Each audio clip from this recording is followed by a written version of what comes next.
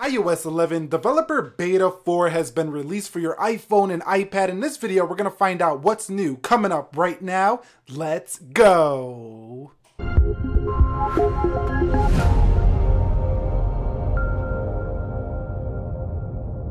So, what is up guys? Nick here helping you to master your technology, and welcome to the iOS 11 Developer Beta 4 review video. So this is the 4th edition of the developer betas. It should be the public beta 3 coming soon, gonna get the similar features, but I'm excited about this one because we get quite a few new features in this one. Before we go ahead and update it, let's go to About here and show you the storage that I am running here so far. So 98.55 gigabytes available, and this is on the iOS public beta 2 15A5318G. We're going to go into developer beta 4 right here. But before we do that, let me go ahead and run a Geekbench here on the 6S Plus to see if we get a better score in the upcoming, iOS 11 developer beta 4. So let me go ahead and run this. I'll be right back quickly and then we'll hop into the latest edition. All right guys, so we scored a 2550 here on the single core and a 4465 on the multi-core here for public beta 2. Let's go back into the settings now and update this guy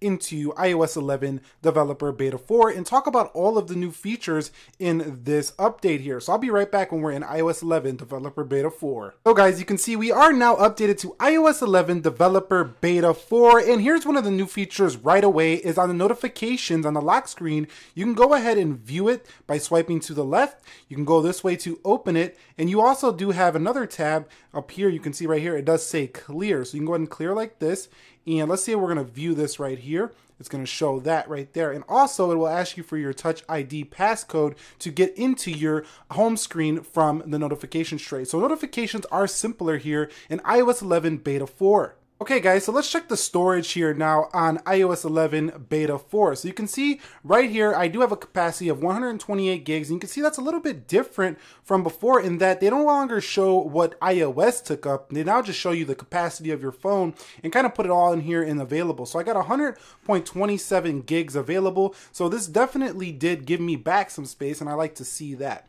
In addition to that, there are a couple of new icon changes here in developer beta 4, such as the notes icon. This is a little bit different in the way it looks. The Wi-Fi toggle up here is also a little bit thicker than it was before. In addition to that, we do have a couple of other icons, such as the contacts icon right here. That is a new icon right here, look and feel on the new iOS 11 beta 4. Also one more, reminders. So if I go to reminders, you can see reminders is now a little bit different. Now this might actually be a bug because if you look, the dots are actually to the right of the icon. So I'm sure that's going to get fixed and they're going to put it back on the left side. But for now, that's the way those new 3 icons look here in iOS 11 beta 4. Also in beta 4, you can now refresh the updates tab. So no more force quitting with the updates tab. So that's a nice thing to see there. Another minor change in iOS 11 developer beta 4, if you go into the settings, let's go back here. And let's go back one more time.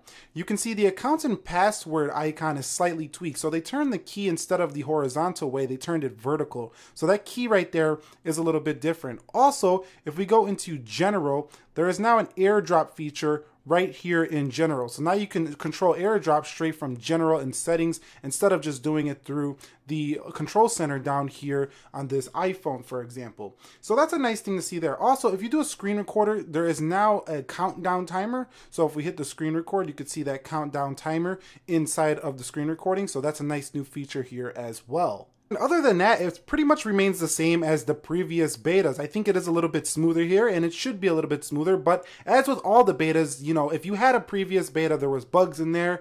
This one comes out, it squashes some of the old bugs, but at the same time, it brings back more bugs, such as potentially that reminder icon that I was talking about that just don't look right, and I don't think that's going to remain the same as the official release does drop. Now, I do have to go ahead and run that Geekbench one more time so we can see the score. So let me go to Geekbench here, and let me run this one more time to see if we improved in our score. So I'm going to run this benchmark, and I'll be right back. So guys, here are the results. 2538 on the single core and 4431 on the multi-core here for iOS 11 Developer Beta 4. So it looks like it did go down a little bit here in the Geekbench scoring, but that's pretty much it there for that. And that's pretty much it here for iOS 11 Developer Beta 4. Now those are all the new features. I kind of mentioned them here. Like I say, new icons. We do have the new Wi-Fi signal. We do have the screen recording countdown timer, updates, refresh tab, notification changes. When you go into the lock screen, you can now clear and view. So nice update to notifications. Going into the App Store, you can update the updates tab so you can refresh it basically. And should you download it? Well, it's about a 350 megabyte download. If you got the space and you already had the balls and courage to go ahead and put a developer beta on your device or a public beta, I would say go for it. You know, make sure you do a backup as always so you don't lose any of your important files. And yeah, that's going to wrap it up here for me. If you enjoyed this video, do me a favor, click that like button for me, subscribe to the channel for more tech videos like this. Nick here, helping you to master your technology. I will catch you all in future episodes. Be sure to be well, and peace.